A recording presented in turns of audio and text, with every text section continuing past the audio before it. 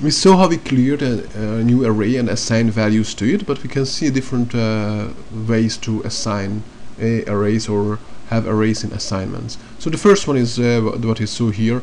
We declare an array x, very clever name, and put in two values, foo and bar. And then we have another array having moose and Barney in it as values. Now if we are creating a new array called @z and assigning to it a list where the two elements of that list are two arrays, then what happens in Perl is that Perl takes the content of these two arrays, the four values, flattens them out and puts all the four values into @z. So Perl doesn't create, at this operation, Perl doesn't create two-dimensional array or something like this, or list of lists, or what you might expect in some other languages. The way Perl behaves is that it takes the arrays and flattens them out and copies all the values to this new array, and then strengthens it copies. So after the assignment, there's no relation to the first element of the array, of the z array, and the first element of the x array, which are the same value, but they're separated. So if you change one of them, the other one doesn't change. Now there's another example here. We have a scalar value, $owner, moose.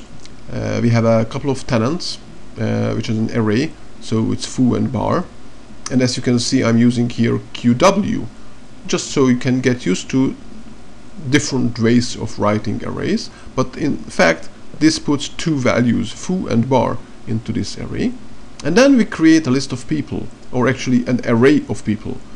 And the array of people will contain the values that are, first of all, the content of owner, which is moose, then the string buzz, and then flattening out the content of tenants, which has foo and bar in it.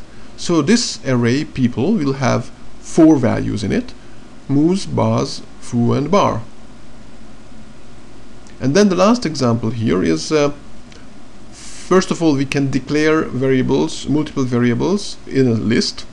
As you saw earlier, we can do that with scalars, but you can also have arrays in this list. So this way we just declare the values, the variables. Then we can have arrays also inside the assignment on the left hand side. So we have a list here with two elements. The first element is a $x scalar, and the second element is @y. And we call the function f that we used earlier, that will return, in this case, let's say 4 values. So what happens?